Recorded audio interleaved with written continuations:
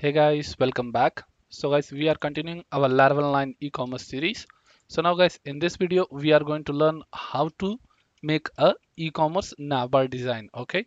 So this is a simple navbar design, which is provided by the Laravel by default.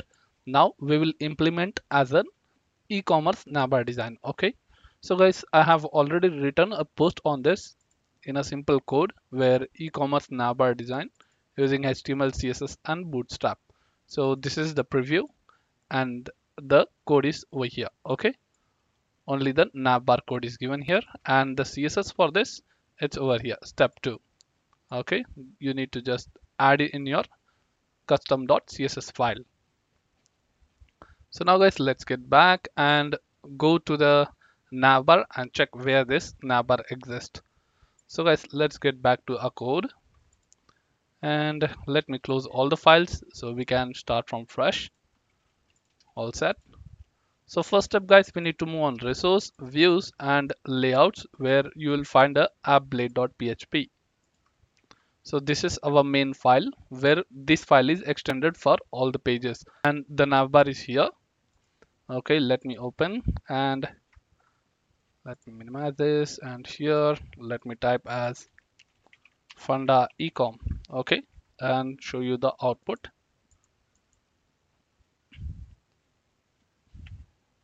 So you see that guys, funda ecom has come over here. Okay, so which means the navbar is this only. Okay, and here you see that there is a guest login and register. When it is logged in successfully, then you are showing a logout button. Okay, so guys, first step we will create a separate file. Let's create a separate file. Inside your layouts folder, we have an inc folder.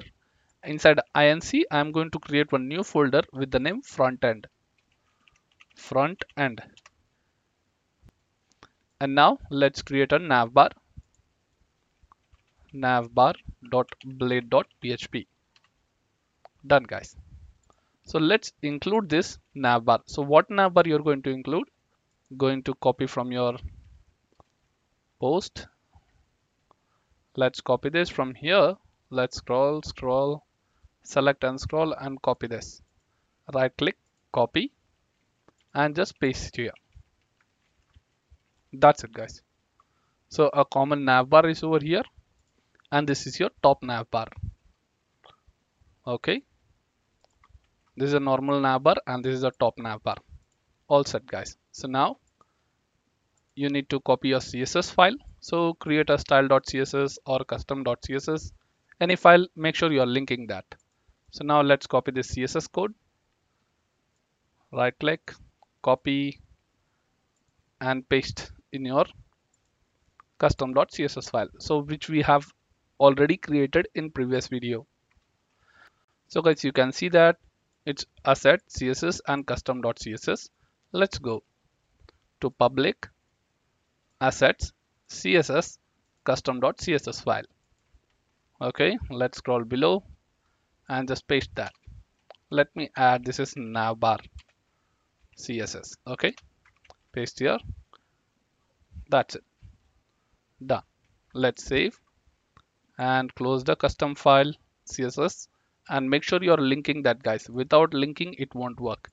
And here is your navbar.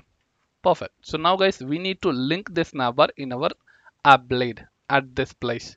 So what I'm going to do, I will comment this navbar. We have commented it.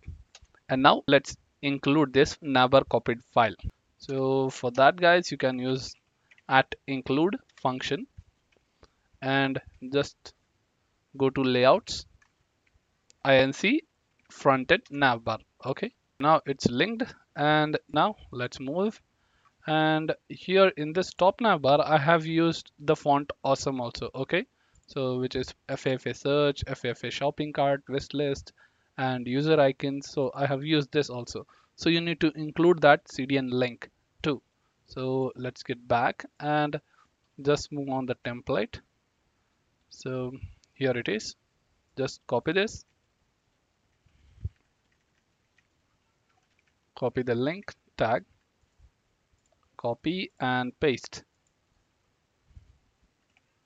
Let's paste it. That's it, guys. So now get back. Now refresh. Perfect. So we have got the design, guys, the Funda ecom and your search box with the icon also.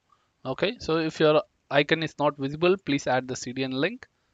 Okay, so now guys, let's get back to this drop down and set the logout button. Okay, so when you're logged in, you should see this username, logged in username, else you have to see that login and register part.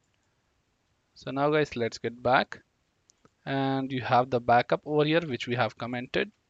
Let's open this navbar and copy the guest code. Let's copy all this guest code and end guest code. Control X. Remove this navbar, not required now.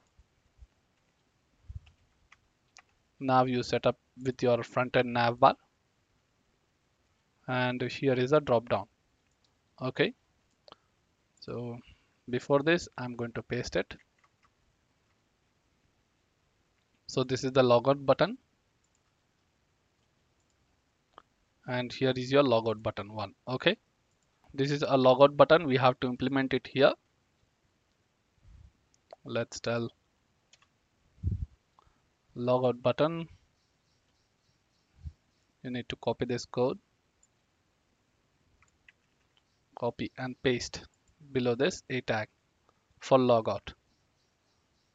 All it's going to be same. What you have to do, just add this icon before the logout. That's it, guys. Now we can remove this option. All set. And now guys, you see that the username, let's control X and paste here.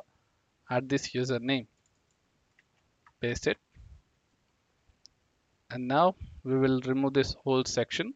I mean link tag, li tag, and close this.